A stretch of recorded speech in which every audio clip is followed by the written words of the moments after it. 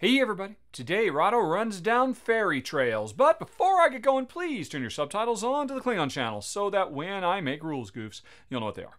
And if you've done that, then welcome to our fairy trails, everybody. This is the beginning of a forest full of trails that my yellow gnomes and Jen's purple elves will travel while trying to make homes for themselves. This is the starting card that is always placed out in the beginning of the game, and at the beginning of the game, each player gets 2 cards randomly from the draw pile, and we are ready to go. And what are we trying to do? We are in a race. The first player to build all 19 of their houses wins the game. And we build houses by completing trails that are in our color. And as you can see, there are yellow and purple trails going off in all 4 directions from this starter. And this is a little yellow gnome house and a purple elf house. So you could really kind of think of this one over here being Jen's starting direction and this one being mine. Although we could play any card anywhere we want in any direction. But what we're trying to do is close off trails, which will make sense as we get going. So how do I do? Well, I've got 2 cards. You always have 2 cards to choose from. I'm going to play one of these 2 cards adjacent to any existing cards. Then I'll draw a replacement, and my turn is over. It's that easy. And let's actually take a closer look at these cards because they are absolutely lovely looking, and they're often full of nice little touches like that cute little fox there and whatnot. But more importantly, you can see this one is interesting to me because it's got another one of my houses on it. So I probably want to play this one. And if I go, say, like this, what has happened?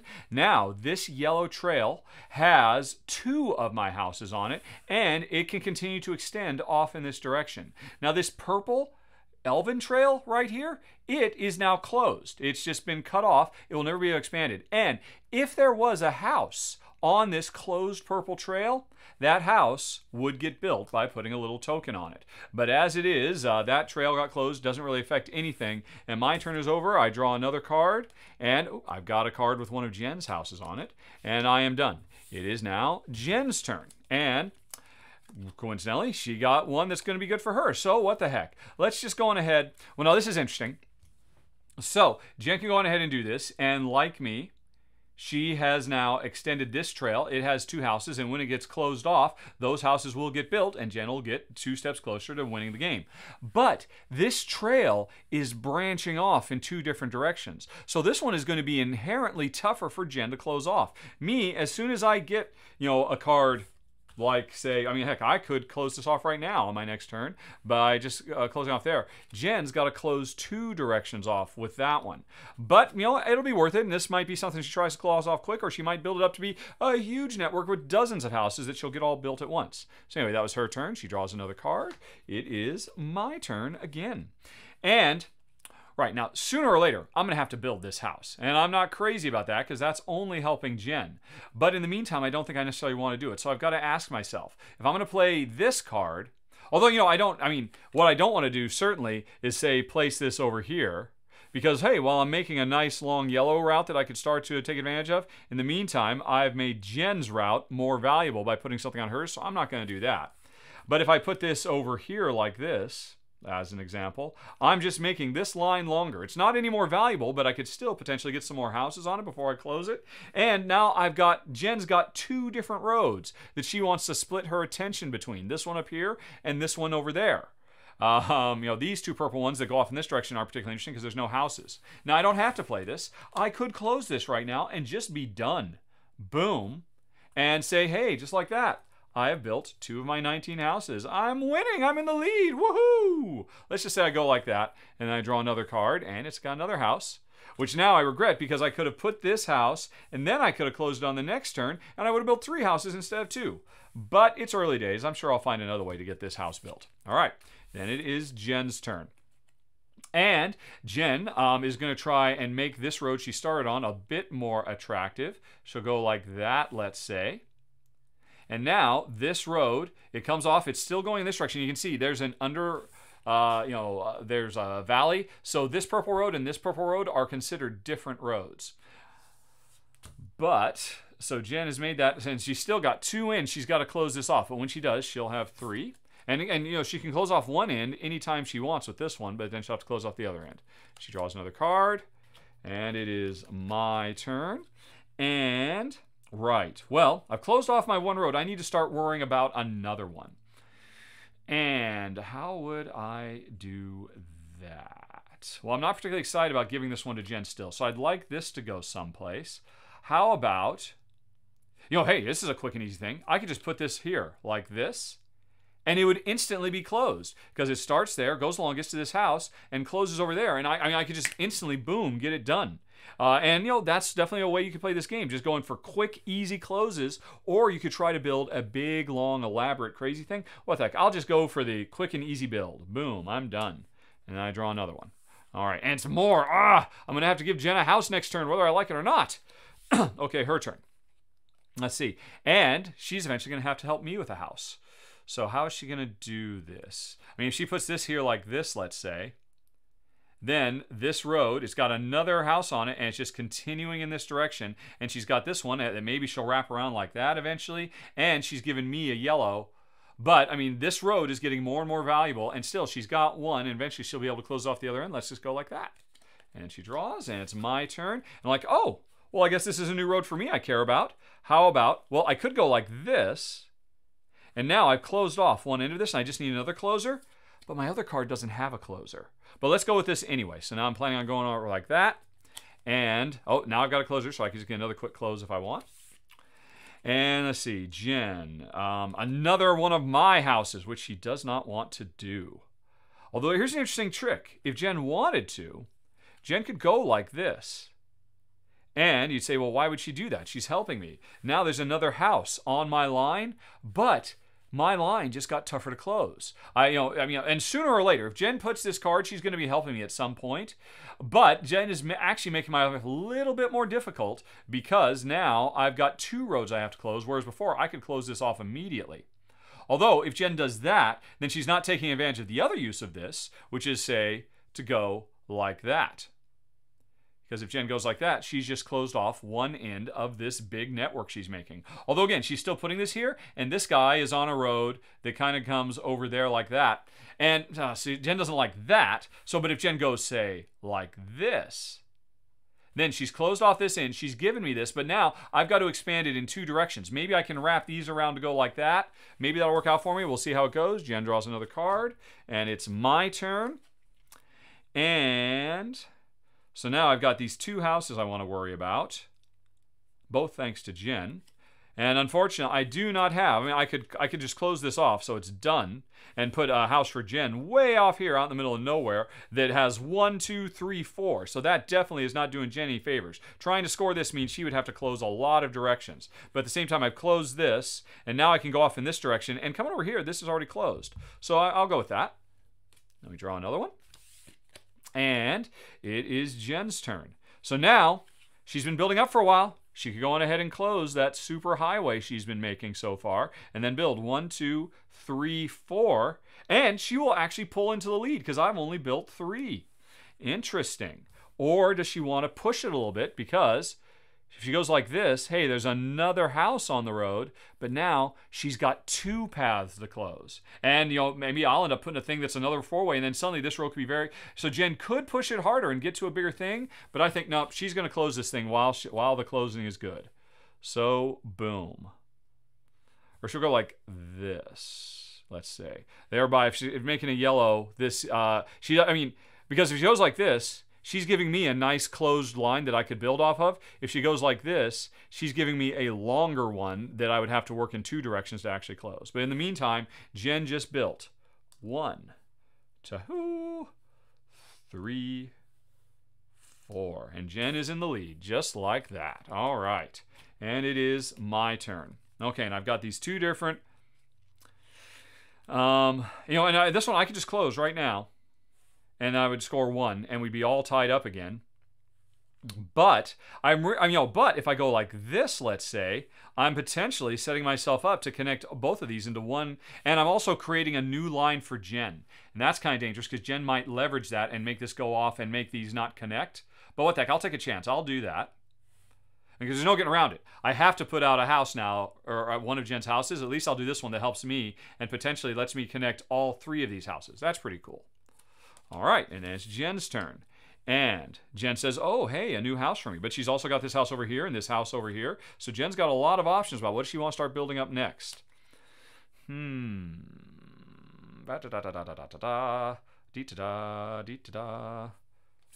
if she goes like this, let's say. Well, here's the problem. If she goes like this, she closes off my road for me, which means on my turn, Jen will help me build 2 houses. Jen does not want to do that.